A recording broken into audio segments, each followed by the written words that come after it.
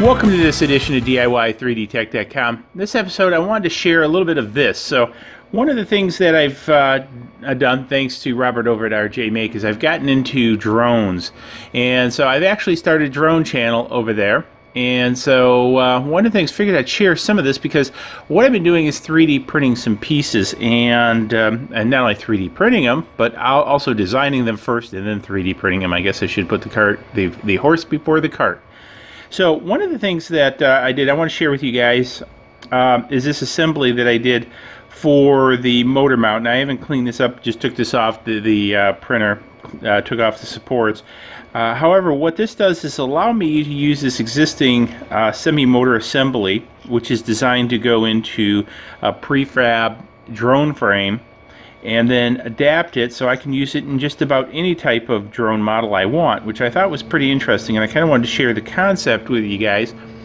Now, I designed this in OpenSCAD, and this code will be out on my OpenSCAD site over there, and so if you want to get it, hey, feel free, go ahead. Also, I'll put the video on how I came up with this code down below too, so if you're interested in OpenSCAD, hey, go ahead, check it out.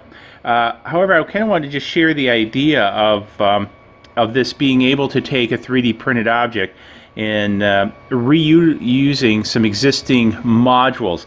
Now, the pretty interesting piece is the way I did this is I actually worked up this assembly that you see here in OpenSCAD and differenced it out of basically a puck or plastic round thing, if you want to call it, that cylinder. I knew there was a name for it. It's early in the morning, folks. So, and that's the idea. So now I have the reuse of this. So and the reason I share this with you guys on this channel, because I'm also, running the time lapse of them printing out up over there, is this is really kind of a neat idea, I thought, to take something where I have half of something, which is this, and make the other half of it here to make it reusable, because these are actually very cost-effective motor assemblies, and so I wanted to reuse these, and so this gave me the ability, and again, I kind of wanted to share the concept. Now, here's the finished unit. You can see what it looks like. So I've got a 3D printed top on here. Have the unit bolted down here. Notice the knockout for the motor, so I have complete centering here. So anyways, I found this very interesting, and this appears to be very useful. Also, if you want to follow me over on my drone channel, again, the link will be below. You can check it out and see how it goes.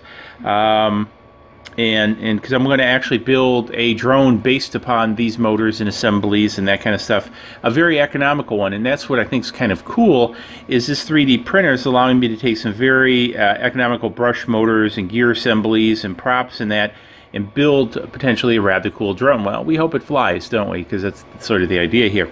So anyways, wanted to share that with you guys. Hopefully you found it interesting. If you did, give it a thumbs up. Don't forget Swag Shop up there, subscribe button coming over there. If you have any questions, hit me up below. Happy to answer them. And hey, we'll see you in the next video. Cheers. Please click like below and subscribe to the channel to keep up to date on all of our projects.